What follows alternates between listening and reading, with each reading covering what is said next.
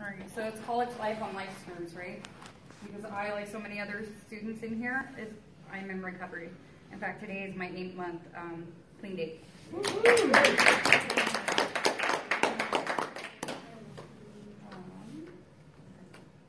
Alright, so who am I? I'm a mother. I'm a college dropout for 5 years ago, right? I got into a meth and heroin addiction, and I dropped out of school because I just couldn't handle it. I was scared that everybody would know and I wouldn't be good enough. I am super afraid of success. Failure I can do. I can do that all day long, right? Because that's what I know and that's what I'm used to. But success is something terrifying and new to me. I'm an employee in our community. I am super busy. I fight for custody of my 2 children from CPS. So I am from 7 a.m. to 10 p.m. I am cram-packed full of stuff and using the buses for transportation. But I'm dedicated, motivated, and determined not only to get my children, but to earn my degree. I'm here for an ATA in accounting, but I'm thinking about switching that to an ATA in chemical dependency. So the things that I learned and enjoyed learning about in this class were employing interdependence. So Polkapalooza was an event that, being an NA, I've learned that sometimes you just got to step up and be of service, right? Help others. And I remember Mr. Cameron was asking for volunteers and nobody wanted to do it, so I was like, fine, I'll do it. I got you. And then he said modeling, and I was like, oh snap, what did I just get involved in, right? But I had a lot of fun. I got to get to know my peers a lot better. I got to know other instructors that I wouldn't have even met without that, right? And I got to learn that interdependence and codependency are so different, right? So interdependence isn't helping others while helping yourself to achieve your mutual goal, your mutual or separate goals, without doing everything for the other person or for yourself, without allowing the capable person to do their own thing, right?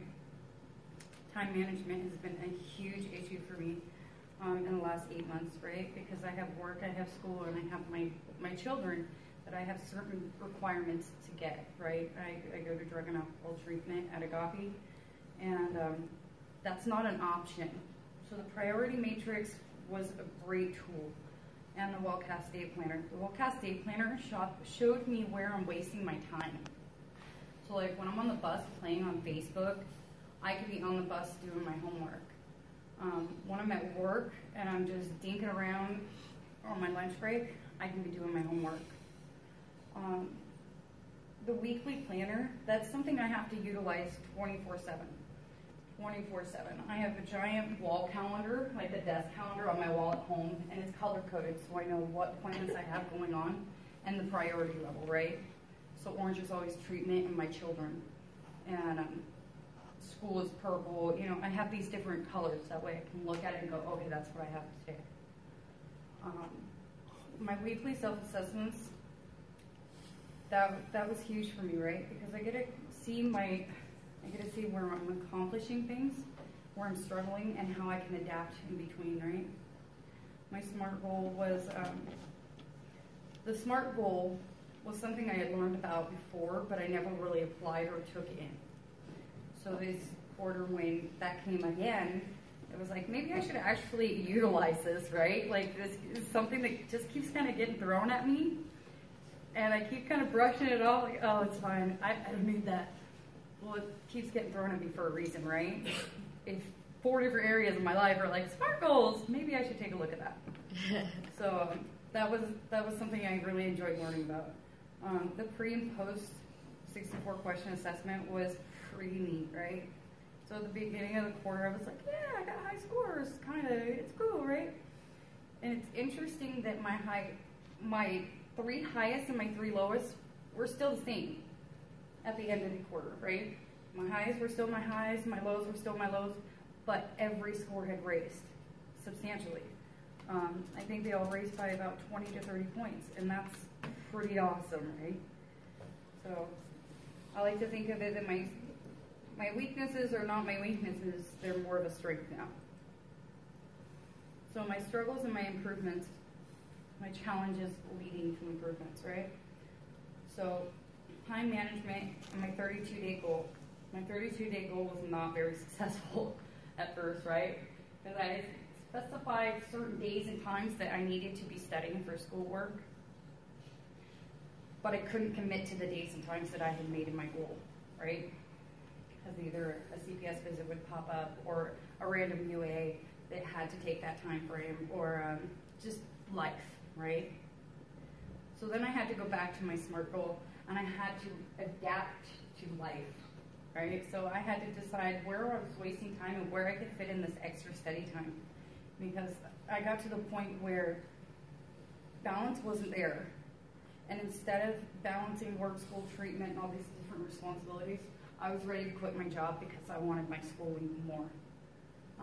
I have dropped out twice before, once when my dad died in 2010, and once from my addiction in 2012. I wasn't going to do that again. That's not an option.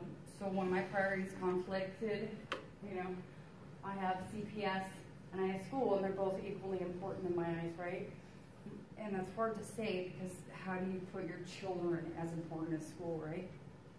But if I don't go to school, I'm not going to have anything more than a Walgreens job or a Toys R Us job. And that's not going to put my kids where I want them to be, right? That's not going to put my family where I want it to be. I want to show them that they can go to college, they can do great things. So I had to employ interdependence in life, right? I had to ask people for help, ask people for rights. I had to put people in the middle of some things that I didn't want them in the middle of, like my visits, you know. But in the end, it helped me to get to my kids. It helped me to get from my kids to UAs and to jobs. So it worked out in the end, right? Believing in myself and employing interdependence. Through the skills and lessons I've learned in this class, I was able to apply the skills with people outside of my class for interdependence in order to come up with Recovery 101, the first NA meeting on Olympic College campus. If I hadn't learned to work independently with others, that wouldn't have been a goal that we had been able to reach.